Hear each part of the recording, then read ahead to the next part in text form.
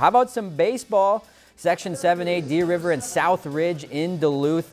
Let's go to the second. Tyler Antilla bounces one to the gap and left. Jackson Willis comes around to score. They take a 2-run lead. Panthers, though, come back in the fourth. Lucas Newlander to short.